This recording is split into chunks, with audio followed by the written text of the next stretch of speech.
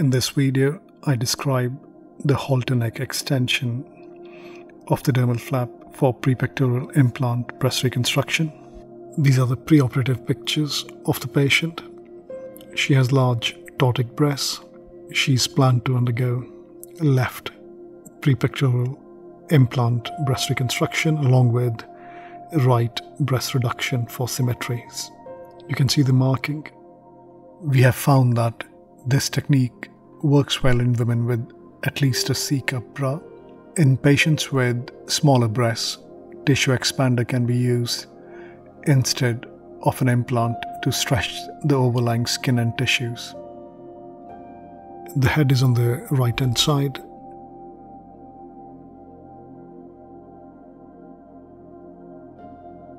The Halter neck extension is based on saving the areolar skin. The nipple is removed and blocked with the mastectomy specimen. The areolar skin is deepithelialized to give that extra bit of the dermal flap to allow prepectoral breast reconstruction. The dermal flap has been marked and the skin is being deepithelialized.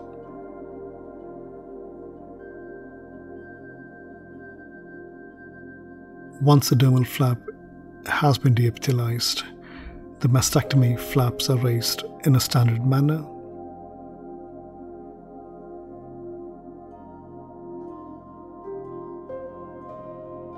The sentinel lymph node biopsy procedure is being performed. One hot and blue sentinel lymph node has been removed.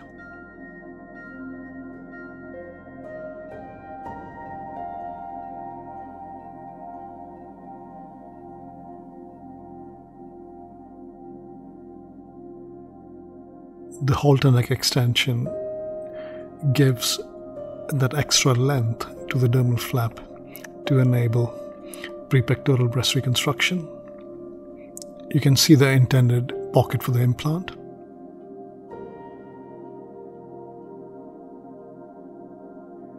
And the sizer is being prepared. I'm using the sizer to determine the size of the implant that I need to use to give it the best symmetry. This patient had large ptotic breasts and wanted to be smaller, and therefore we have been able to perform a single stage prepectoral implant breast reconstruction along with contralateral breast reduction for symmetry.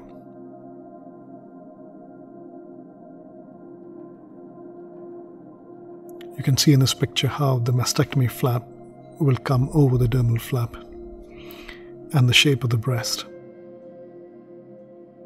She has good symmetry with the sizer in place. So the sizer is being removed.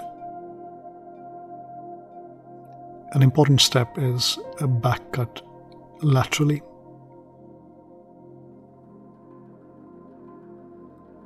This allows to tuck the dermal flap laterally to the serratus to define the lateral edge of the reconstructed breast. I use 20 PDS sutures. Lateral sutures are being placed.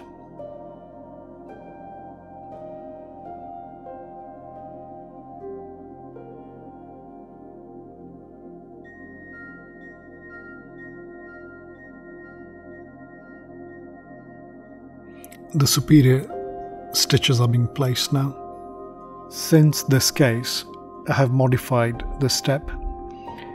I place the superior stitches first, followed by insertion of the implant or tissue expander, and then the lateral stitches to define the lateral border.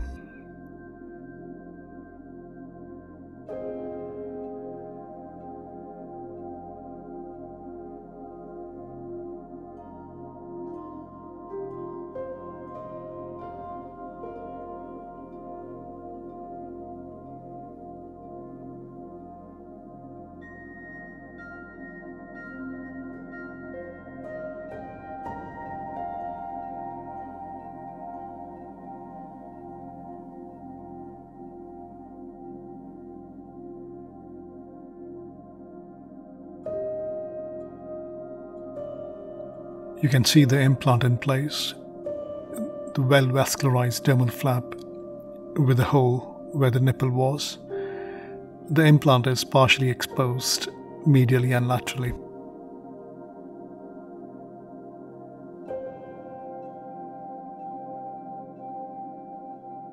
I use a handheld silk to approximate the mastectomy flaps on top of the dermal flap to give an idea how the reconstructed breast looks like and if any adjustments are needed.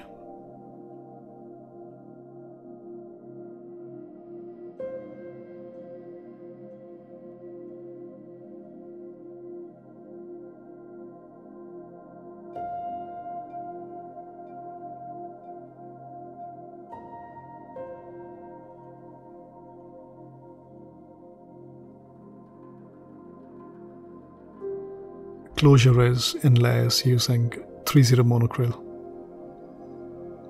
You can see good symmetry on the table.